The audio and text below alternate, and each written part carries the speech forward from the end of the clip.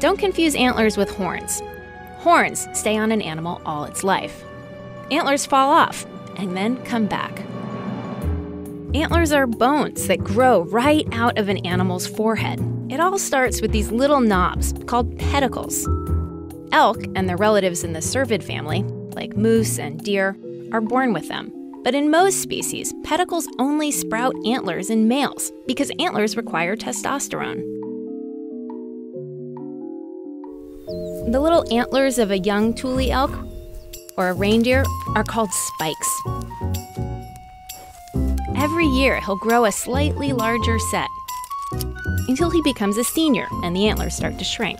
While it's growing, the bone is hidden by a fuzzy layer of skin and fur called velvet that carries blood, rich in calcium and phosphorus to build up the bone inside.